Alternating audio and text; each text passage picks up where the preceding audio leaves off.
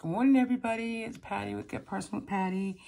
I am doing my weekly paycheck for you and how I budget it. So I do use the budget bomb method, and this is her, budget paycheck booklet. I just cut it up and I put it right here in my A5 ring planner. I got the cover itself from Amazon. And I really enjoyed using it in this type of booklet. As you know, she is coming back out with the workbooks in October. And this Monday coming up, the 15th, is the Live Rich Planner debut at 8 a.m., I think. Probably her time, so probably 9 a.m. here. I'm really excited about that. I have put some money away to buy the Live Rich Planner, and I might just buy some pens.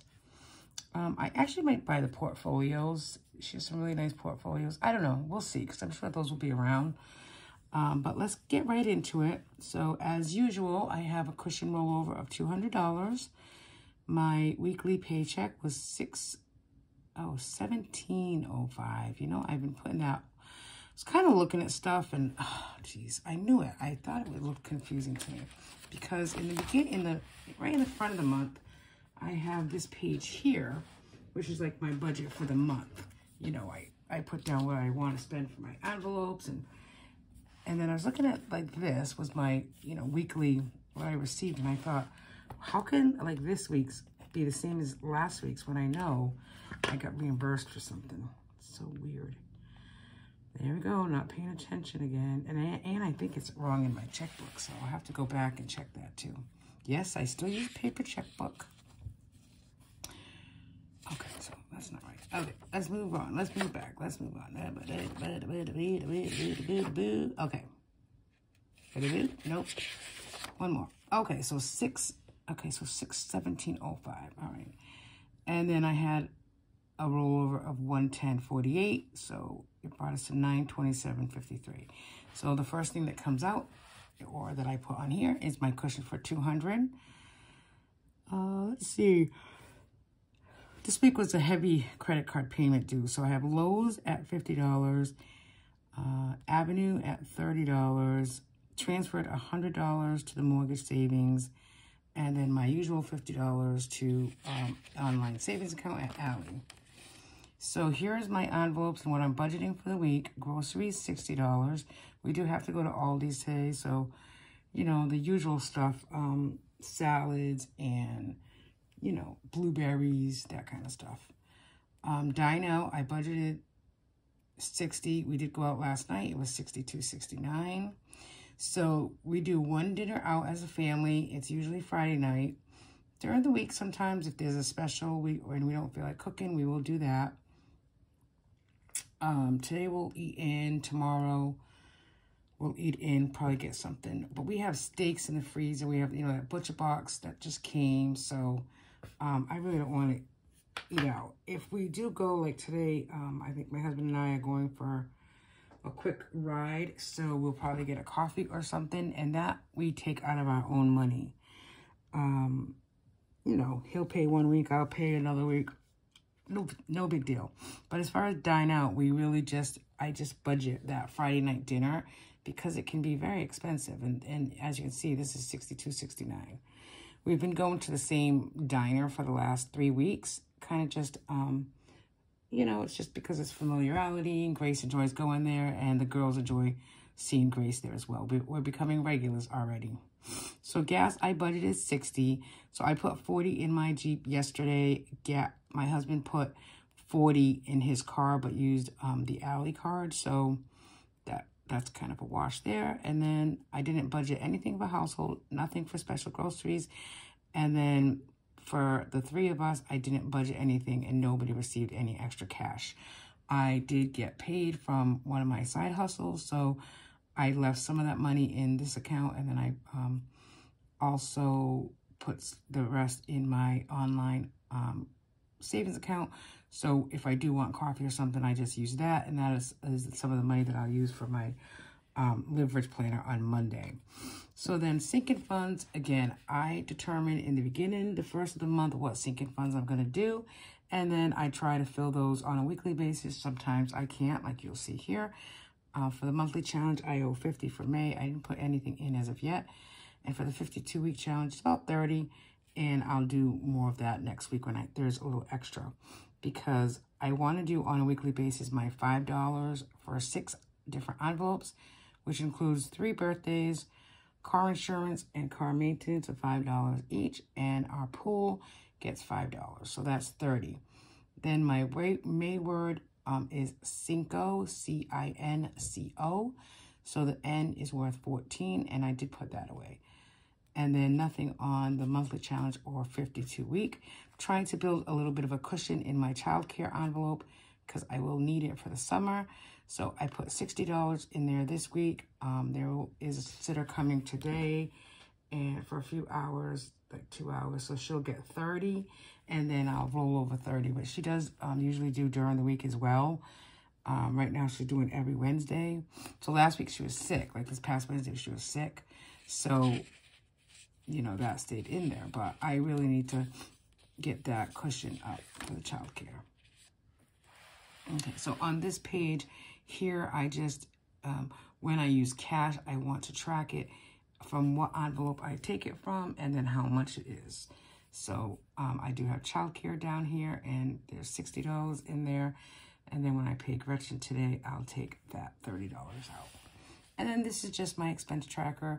Again, I use the highlighted method, which, so at any time I can look at this page without really reading it and know, you know, what is what, especially orange, which is dine out. So you can see this past week, we did do dine out on Wednesday and then obviously last night.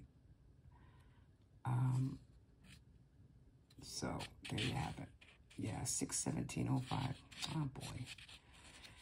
All right, really? That's it. I mean, I know it seems so simple compared to some people's budget on here, but this budget by paycheck method that I do weekly is the money that I receive on a weekly basis from a full-time job. My husband gets paid every 2 weeks, and I also do that. I think that video is up from this past week that he just got paid. So I do a, you know, bi-monthly paycheck review as well, and that's in the 7x9 Erin Condren. So I am getting a Sarah Marie's budget book in July. So I'm most likely going to start the, like the joint fixed in that budget book.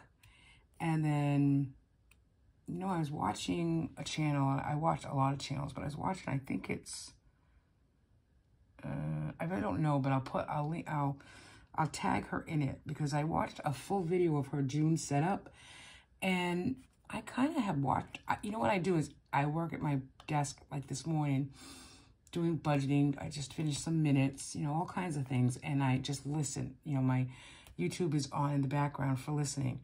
And I listen, I watch her videos all the time because I really do enjoy watching them or listening to them, I should say.